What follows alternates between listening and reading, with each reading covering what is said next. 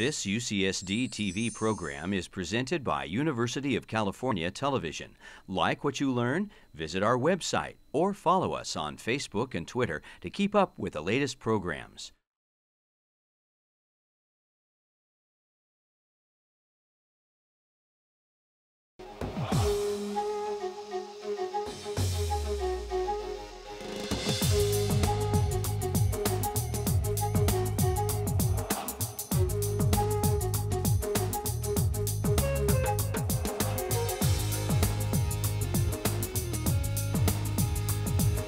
How blue jays are aiding habitat recovery on Santa Cruz Island. Practical research in developing sustainable farming practices.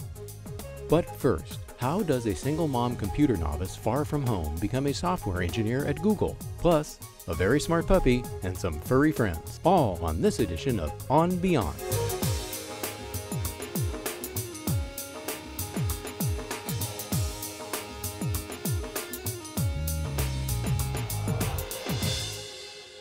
Meet Mupparthi, or Anu for short, alumna of UC San Diego's Computer Science and Engineering Department, and a front-end engineer at what is universally regarded as the heart of visionary tech, Google. But mostly, she is a person you will not forget. So, I have to tell you this story first. I was an intern at Amazon, Seattle, 5 years ago, and I was given housing in this skyrise building, Aspira. And in the middle of the night, there was a fire alarm that went off. And I had this 5-year-old girl and 3-year-old boy. And of course, I have to take all these stairs. Guess what I first picked up? My backpack that had my laptop. And then I'm shoving this hard drive into it. Why? Because it has the photos of my kids since they were born. Like every month, at the end of the month, I upload May 2007, June 2007. Then I put that on my backpack, pick both those kids up and run down the stairs. I don't worry about the hard drive anymore. I work on Google Photos. It's like this photos and videos service provided by Google. It's to store and to share. There are 3 components to it. Part 1 is the actual storage, where the auto-backed up photos that you take on your phone, these countless of photos, and they're all backed up automatically, and they're all like in a safe place. Nobody's looking at them unless I give them permission to. I always have them. They could be a fire alarm. My phone could be lost. I still have my photos in a safe place. So that's part 1. Part 2, searching. I don't have to go through this infinite scroll. Hold on, in 2006 in Hawaii, I was wearing this blue hat, and I don't have to do that anymore. Just enter that, Google the search king, the search queen. So just enter your words, and then all the pictures of me wearing a blue hat in Hawaii in 2007 or whatever it is show up. It's easy to search, easy to share, and then you're like, okay, I want to share this with my mom. And these with my professor, these with my friend. So that's the second component, the searching and sharing. And the third component is, yes, you have your photos and they're all your memories and you hold on to them and you can share them.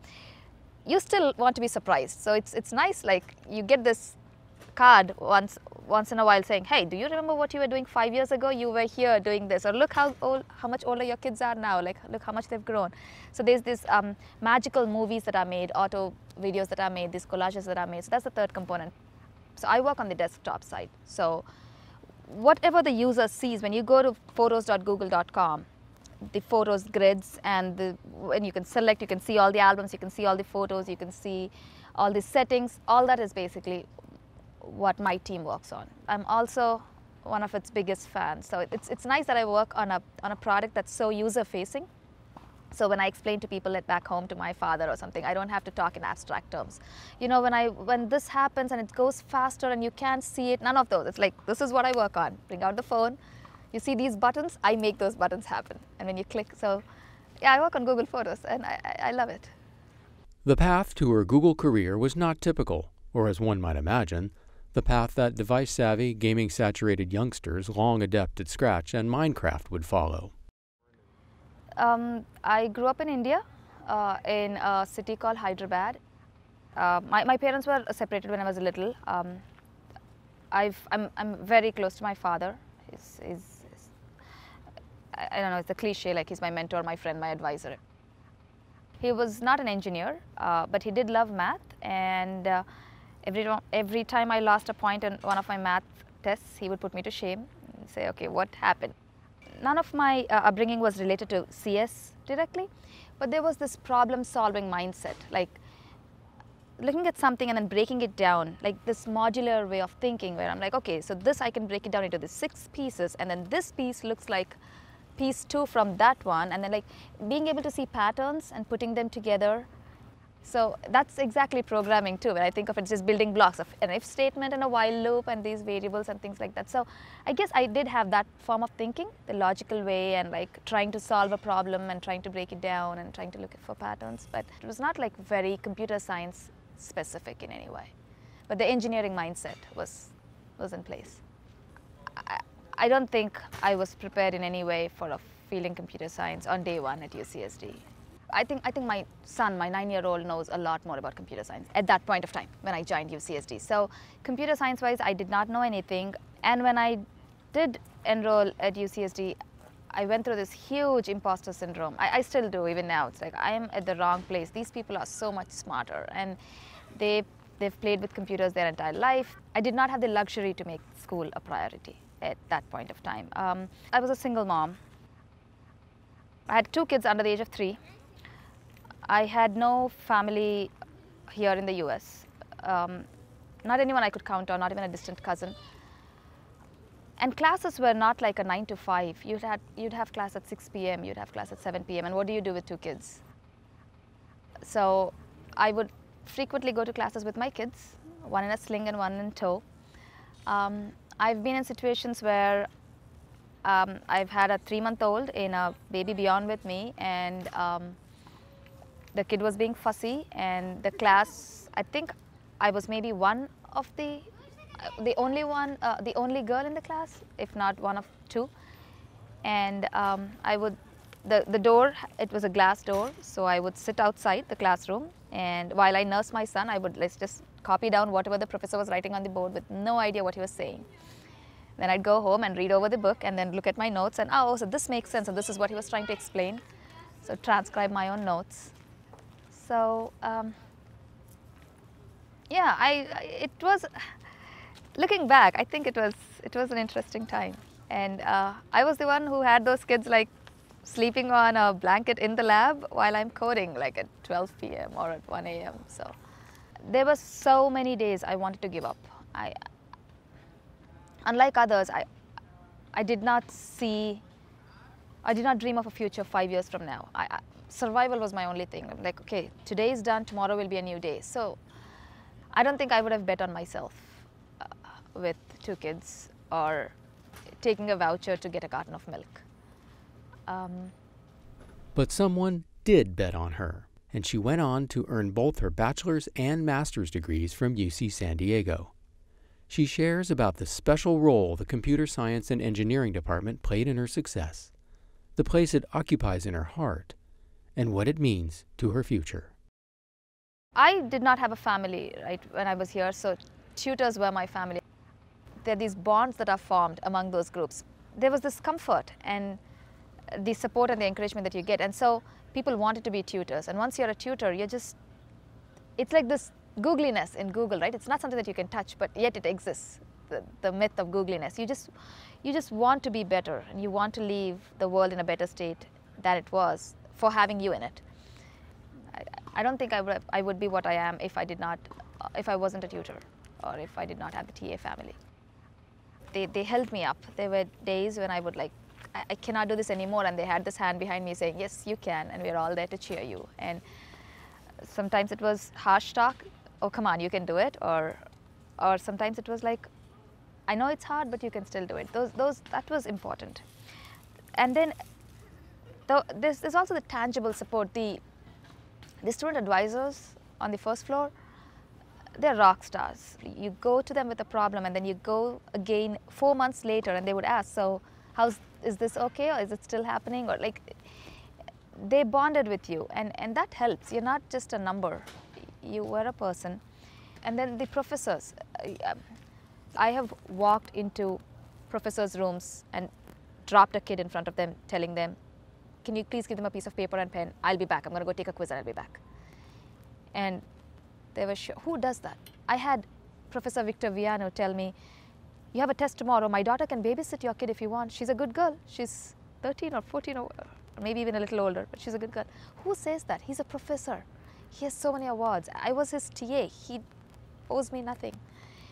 I strongly believe that our department is unique, and the school is, the CSE is awesome, the department at UCSD.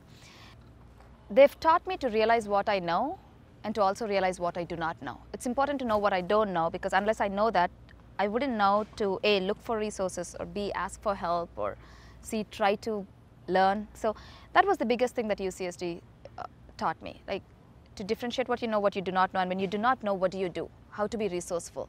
And that's exactly what's transferred here. I haven't stopped learning a single day. There's never a day I go to work saying, I know it all and I'm gonna like code it. So as I'm driving, I'm still like, maybe I could have thought of it this way. How else could I have done it? So as long as I have that learning curve every day, I think I'm gonna stay in Google Photos. If I do end up at Google 10 years from now, I'd still like to be able to learn, be able to go to work feeling excited and leave work thinking that I've learned something new today, every single day. I'd like to teach someday. I'd like to teach computer science someday. Not today, but perhaps 10 years from now, I'd like to be teaching. Either it would be I'm working for Google and teaching. Perhaps that'll lend me some credibility when I'm teaching, or perhaps I'm just teaching full time, but I'd like to teach computer science to help people realize that this is an awesome field and that it's so powerful. Anu's atypical path to success offers unique insights. What advice does she have for women, especially those like her who never dreamed of this career? So women pursuing computer science. I was never conscious of the fact that I'm a girl, so I should not be good at math, or it's acceptable for me to be a little behind in math or things like that. So there was this encouraging factor from my dad, like he never let me sell myself short because I was a girl. Do not give up because of your gender or because of your back. If I could do it. I mean, any person in the world could do it now. Women do tend to hesitate more to make a mistake, and it's okay to make mistakes. Computer science, it's like, it's so easy. It's programming. You can always fix it. There are always fix-its. Don't be afraid to make mistakes. Do not be afraid to question, to ask. Like, chances are the others are going to be happy that you asked that question. So, and don't confuse experience with smartness. Like when I joined Google, I was like, these people are so smart, and they are very smart, but they also have had experience. They've been here for like 3 years or 4 years. So women tend to go through more of the imposter syndrome. So I say, don't do that. Stick with it. Stick with the program. Go through it. For success, there's this hard work times determination times knowledge. Like there are many factors that help, right? So if you're lacking in knowledge, it's okay. Your hard work will help, and then increase or decrease them, and then you will succeed. The other thing that I would recommend women is form study groups, form bonds, make allies. They don't have to be all women, and it helps to initially get your voice. Learn. Ask people, read books, ask for help, ask questions. So I would say, yeah, stick with it. The world is so much more different now than it was 10 years ago. The companies are realizing the importance of women in tech, and they provide daycares, maternity leaves. So the world is trying to meet you too. Then don't give up.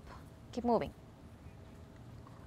Anu never stopped moving, never gave up, though she never dreamed she would be where she is, and she reflects on what and who helped her get here. I never saw myself at Google, and I did it because of UCSD CSE. It doesn't matter if I was smart or if I was hardworking. I could not have done it without UCSD CSE. These are real people, and they want the students to succeed. They want us to do well. If anything, they rejoice in your successes, and they do not laugh at your failures. They think, what can we do to help you? There are innumerable people that I could thank. I hope they know who they are. And I hope they know that I carry a piece of their advice and their encouragement with me every day. And I hope they still feel proud of me. And I'm going to try to do what I can to make sure they do feel that way. That's it.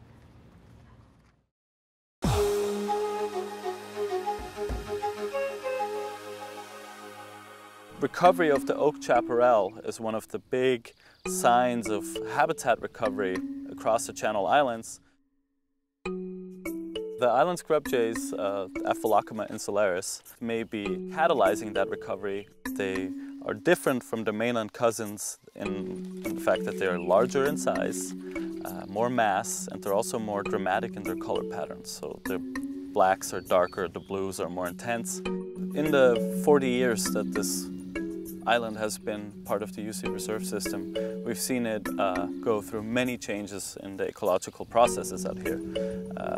The disturbance by non-native vertebrates was slowly removed, and since then we've witnessed this amazing recovery of the ecosystem. Right now I'm studying a process that may have been crucial to that regeneration. A seed dispersal process which brings one of the main vegetation players back to where it used to be.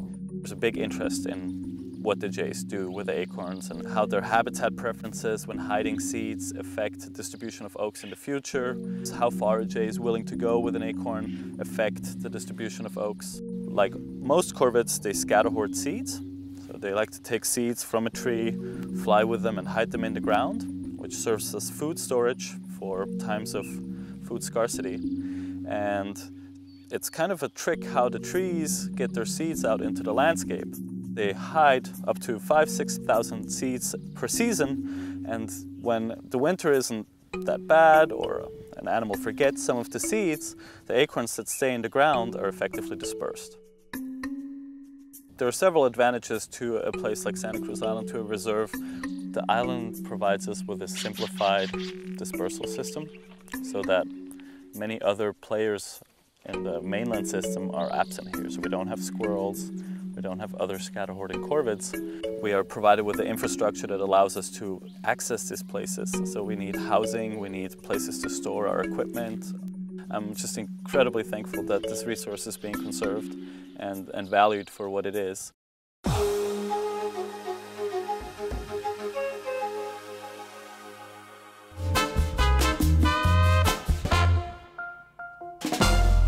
Hey, smart puppy!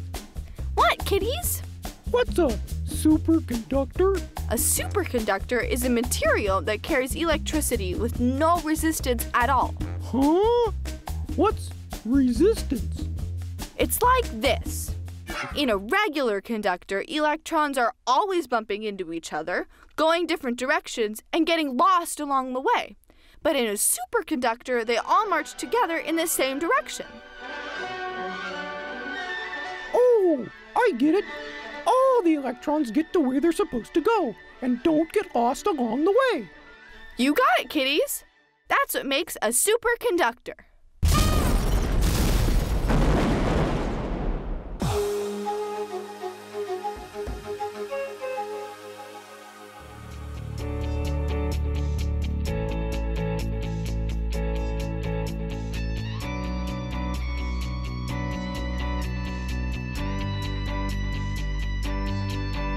We are in the middle of a little strawberry patch here, and students are picking the strawberries. It's a Wednesday morning, and in about an hour or so, the Davis Campus Farmers Market will be starting, and we will be selling these organic strawberries and a bunch of other produce that we have.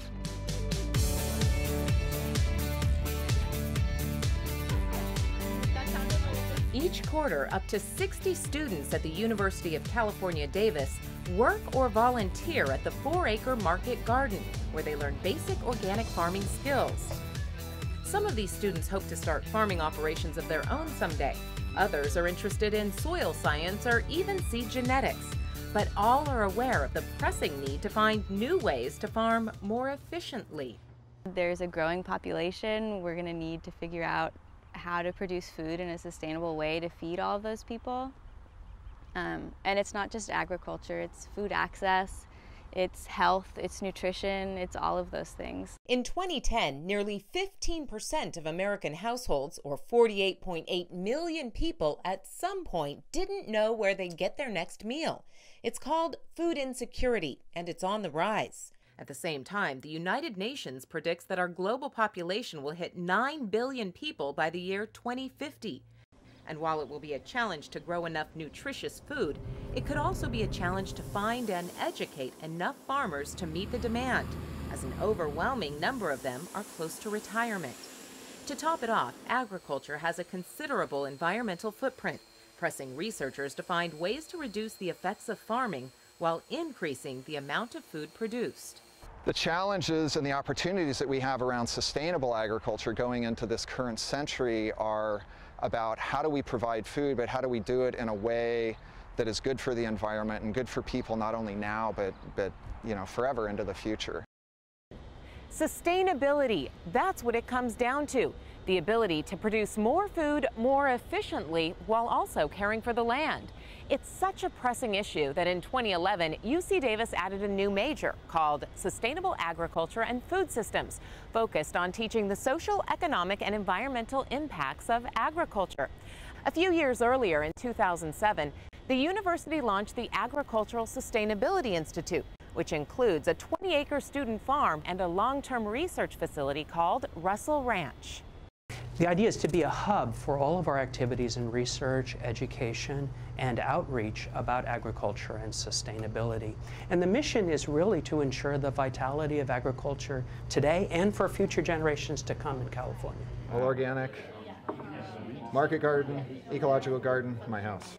Mark Van Horn is the director of the student farm, which includes the market garden as well as an ecological garden and a children's garden, where an estimated 50,000 youngsters have learned about agriculture over the years. Go ahead and pinch this stem and then pull with your other hand. Children that get involved in growing healthy food are more interested in eating healthy food. If they grow things in the garden, they want to eat them, they want to share them with their families. Van Horn says getting younger people interested in agriculture will lead to increased awareness of the challenges farmers are facing and the importance of knowing where your food comes from. Many agree that society is more removed from their food sources than ever before, but also more interested in how and where it's grown. And they always sell out. Everybody loves their strawberries. That has resulted in the Field to Fork movement and the focus on sustainability. At UC Davis, it has meant growing interest in agriculture from students like Kaylee Winston-Corin, who moved here from Los Angeles. I feel like people from where I'm from don't farm or really think about where their food comes from. It's kind of humbling, like working here and seeing the effort that gets put into making our food. Should I just rinse that off? Yes. Yeah, give it a little squirt with the hose. Students here help live the Field to Fork concept by planting, growing, harvesting, and delivering produce that is then served on campus, sold at the farmers market, and distributed to faculty and staff through community-supported agriculture boxes. Are these bags ready to go? I think so. Okay. Very briefly, in 12 words or less, describe what your system is.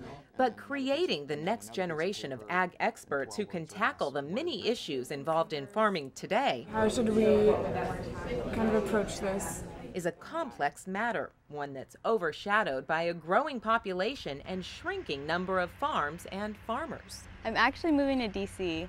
I'm hoping to do food policy or food access work for a little bit. Genevieve Lipari is one of the first students to graduate from the new Sustainable Agriculture and Food Systems major and is planning a career in agriculture, just not the type you typically would think of. From agribusiness to finance to politics, the food system touches many parts of our lives and our economy and requires many different skill sets. An estimated 200 careers today involve agriculture. I think that if you really want to make change, especially in the food system and in a lot of aspects in our world, that you really do need an interdisciplinary sort of approach. It's a system of problems, so you need a systems approach to solving them. One approach can be found here at UC Davis's Russell Ranch.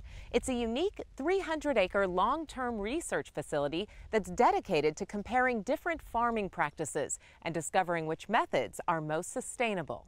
We're comparing organic, which has inputs of manure and cover crop as sources of fertility and doesn't use synthetic pesticides. We have conventional, which uses synthetic fertilizer inputs and does use pesticides. And then we also have a system that's in between. We call it a mixed system. So you're a little short compaction though. 3 centimeters you don't ever worry about.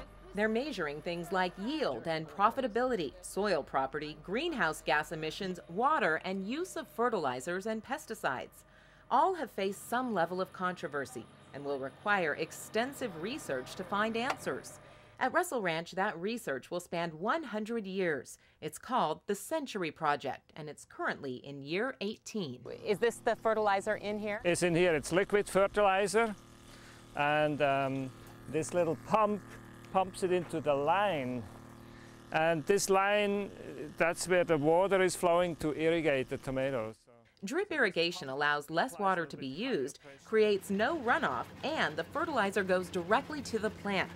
Considering water quality and quantity is a growing concern, a lot of his focus is on farming methods that will use it more efficiently, with less harm to the environment. Our main finding was that we have less greenhouse gas emissions on the drip with drip irrigation. These findings are still in their infancy, but will hopefully lead to farming practices that both increase yield, enough to feed 9 billion people, and protect our planet. Planting hedgerows and wildflower strips in these areas. Kate Scow knows better than most the challenges in feeding a growing population. She's done extensive work with farmers in Uganda who face extreme food shortages and poor farming conditions. She acknowledges the need for a variety of experts to work together to truly improve sustainability.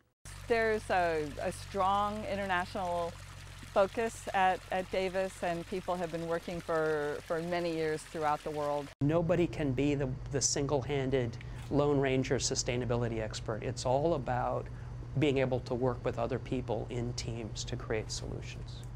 It's a belief that's shared by students as well as faculty. A lot of the papers that I find when I do my research come out of UC Davis. Graduate student Graham Savio is majoring in international agricultural development and sees the potential for fixing the food system in the ability to share knowledge, both at UC Davis and abroad. I'm heading to East Africa, so I'm going to work with farmers there and work with identifying farmers who are already being really successful. Even those farmers who have found success are also likely to find increasing sustainability challenges in the years ahead. Challenges that include water supply, pest control, climate change, and energy. They're issues that have the potential to dramatically change our environment and our ability to feed 9 billion people. If we're talking about increasing food production by another 70 or 100% over the next 2 generations, I don't think business as usual is going to get us to where we need to be. I think we have an enormous challenge lying ahead. We already are coming up with better ways of managing nutrients, managing water, and we have a challenge, and I think we're going to meet it. It means that your great-great-grandchildren are going to be able to farm successfully, and that the environment that they farm in is the same as what you have received from your grandparents. So taking care of the land. Taking care of the land and the planet. There he goes, there he goes.